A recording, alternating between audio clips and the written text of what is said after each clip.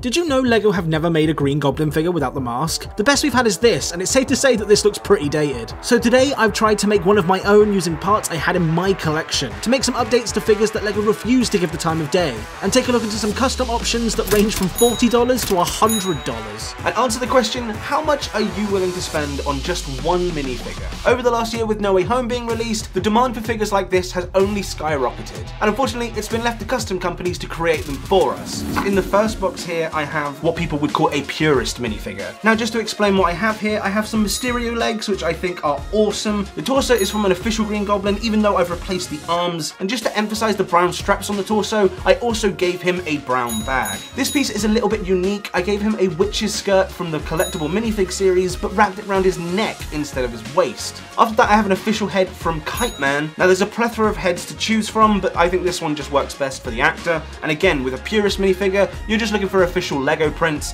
that look like the character you're trying to create. Top that off with a purple hood and you have a purist version of the Green Goblin. Now obviously this isn't a fantastic minifigure. The prints are not accurate, but it gets the message across. I know the original figure uses a light green, I just don't think that that works with today's colours on the LEGO roster. I think dark green is a much better colour. And the reason people like doing this is because it keeps everything under that 100% LEGO name. But what if you didn't care about that? What are your options? Well, and this is where you start to get into that custom territory that I was talking about before. This minifigure is from Firestar and it costs $40. As for the figure itself, you can see that it comes with a brand new hood piece. And again, this falls into that territory of customness that some people don't particularly like.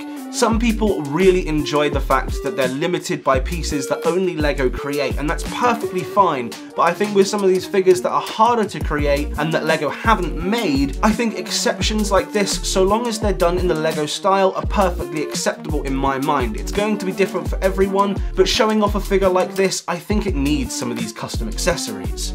This figure does come with a standard LEGO hairpiece that you can place on the figure, but unfortunately I don't think it looks very good, mainly because there's no purple hoodie print on the top of the figure, and it feels like that part of the figure is missing unless you're using the custom hood piece. Now they could have fixed this by doing another custom hood piece, but that would have increased the figure's price drastically, as these custom pieces are really what makes these custom figures skyrocket. This figure is UV printed. Now it's not the same technology that LEGO used to print their own figures, and the only difference really between the two is that UV printing has a slightly raised texture than regular pad printing, meaning if you're going to put this next to a standard LEGO minifigure, it's probably going to look great from an untrained eye, but if you do know that it's UV printed, you will be able to tell. As for the detailing of this figure, it's frankly phenomenal. I think the designer has done a fantastic job on this particular figure, especially with the side leg printing and the arm printing. Again, it's just a shame that they're using UV printing, as if this was a pad printed minifigure, I think it could be one of the best custom minifigures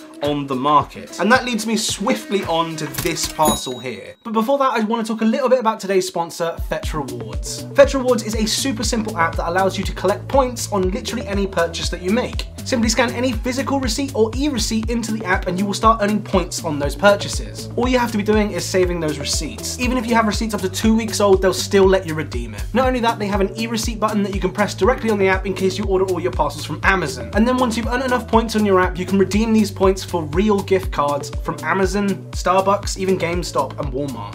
Fetch Rewards is 100% free, so there's no better time to get started using it now, as everybody's gonna have a bunch of receipts from Christmas. And if you go to the link in the description and use my code BRICKS and scan in your first receipt, you'll get an extra 5,000 points on top of your normal points that you'd normally get. Thanks so much to Fetch Rewards for sponsoring this video. Let's get back into it. For starters, this is a minifigure by Jack-a-Brick. It's a fantastic minifigure. It comes in a fairly standard Ziploc bag and then another bag full of accessories. Something Jacka also like to do is include 2 stickers and a little metal card that displays the figure and what number you got out of the batch. I got number 15. But taking a look at the minifigure itself, it is phenomenal. This minifigure is pad printed, which means it's done in the exact same technology that LEGO used themselves. Again, it does fall into that heavy custom territory that not a lot of people like. For starters, you can see that this minifigure is not a standard LEGO color. It's done in a shiny green color. And this minifigure also goes the extra mile with side torso printing.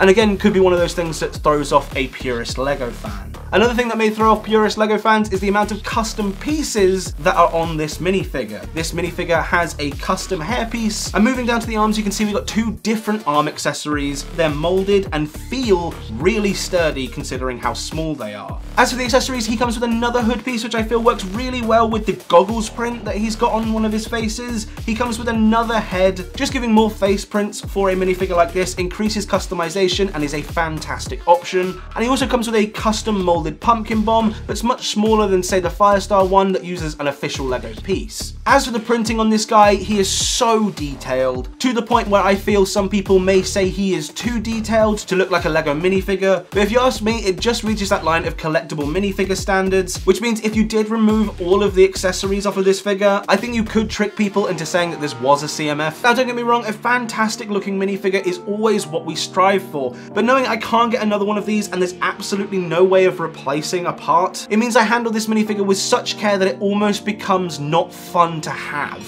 But for those who are planning on displaying it with sets, I think this is a fantastic option and should 100% consider buying figures like this. If you're serious about collecting LEGO or have a model in your home that a custom minifigure like this would really elevate the production value of, for me that should be the Statue of Liberty. Now, what do I think is best? Obviously these $100 figures are going to be fantastic if you're planning on displaying something, and you also want minifigures to have as much wow factor as the set itself. Custom minifigures always work best if they're a minifigure that we've never had before, and are much more likely to buy a custom minifigure that isn't already a figure on the market, or one that's extremely difficult to get a hold of. Even though they are really expensive, I'm going to start including more custom minifigures in builds that I do here on this channel, and you should let me know what you think about custom minifigures and give me your honest feedback, as I talk to a lot of these companies and I think they would like to know your feedback on custom minifigures below. And not only that, I can't wait to start including custom minifigures on videos like this that you guys should definitely check out.